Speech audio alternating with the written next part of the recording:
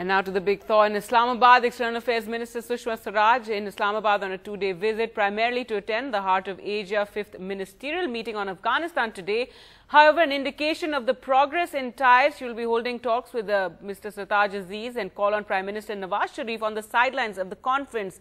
Yesterday, she attended a banquet hosted by Sartaj Aziz for the heads of delegates participating. And ahead of that meeting today comes the news that there's a possibility of an announcement on cricketing ties between the two countries. Bilateral मुलाकातों से आप क्या तवक्को रखती हैं? आप क्या संदेशा लेकर आई हैं हिंदुस्तान से? मैं संदेशा यही लेकर आई हूँ कि रिश्ते और अच्छे हों और आगे बढ़ें, और बात क्या होगी ये जाते वक्त पता चले।